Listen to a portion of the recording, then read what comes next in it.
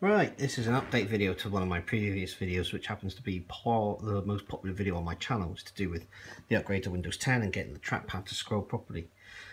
Some people have been having problems with it and the link's gone out of date, so I thought I'd just post another version of this video. This is a slightly different laptop to last time. This is a HP G56, but the same method applies, and it does work, but I will say that this is specifically for the Synaptics trackpad. If you have an Alps or another manufacturer, you may be able to use a similar method to get this to work, but you'll obviously have to locate the correct drivers. Again, anything you try in this video is at your own risk. I would recommend having a USB mouse handy just in case it doesn't go to plan, and then you need to uninstall the drivers. But the first thing we're going to do is type into, it doesn't matter what search engine you use, Bing or Google. In this case I'm going to be using Bing, just because that's there.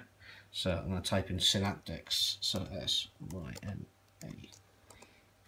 So you can see that I've already been there before. So you want to go to www.synaptics.com.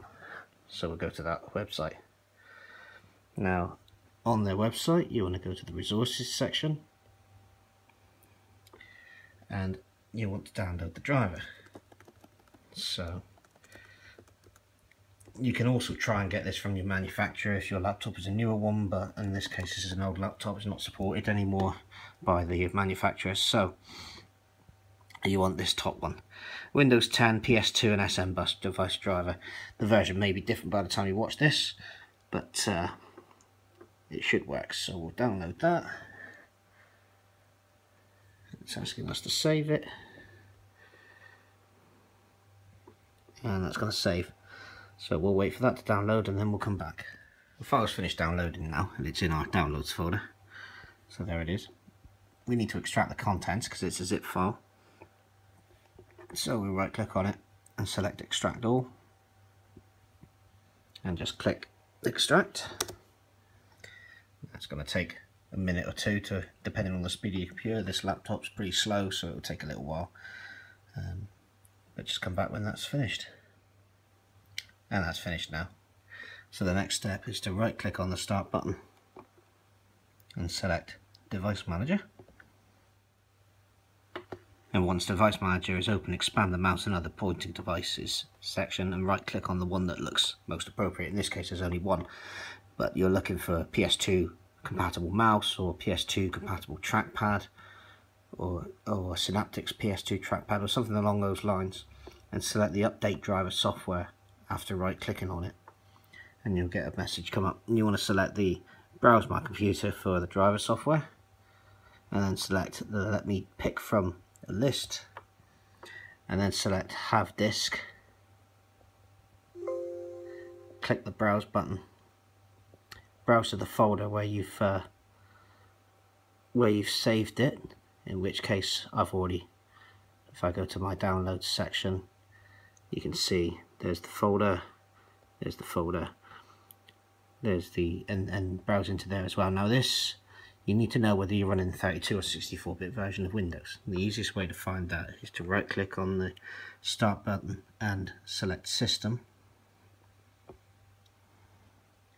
and it will tell you here 64-bit operating system.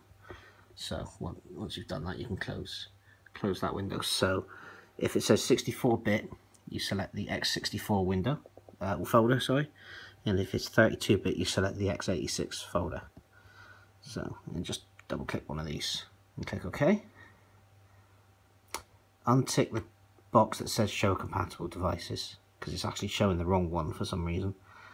And select the Synaptics PS2 port touchpad and click next.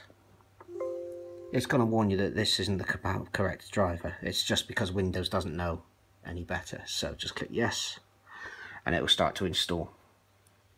We'll wait for that to finish. So that's finished installing. So we'll click finish, we'll close, and it's going to ask you to reboot. So select reboot and let the computer reboot, and we'll come back and see if it works afterwards. The computer's now rebooted and I've entered my passcode. And you can see down here we've got a UAC pop-up waiting to be opened. So we'll open that. and this is the tool that runs at startup for the Synaptics trackpad, so you need to select yes and allow that to run. It won't prompt after this. This is the first time and only time it will prompt. But now we should find that we are able to scroll using the 2-finger scrolling method. So that's that. So hopefully that's a bit more useful, brings it a bit more up to date. Rather than providing a direct link, I'll just say that it's best to just search for the Synaptics website, go to www.synaptics.com and go from there. That way the link's not going to go out of date, so anyone who watched the previous video and couldn't find the link, then this is probably the better way to do it. So there you go. Cheers. Bye bye.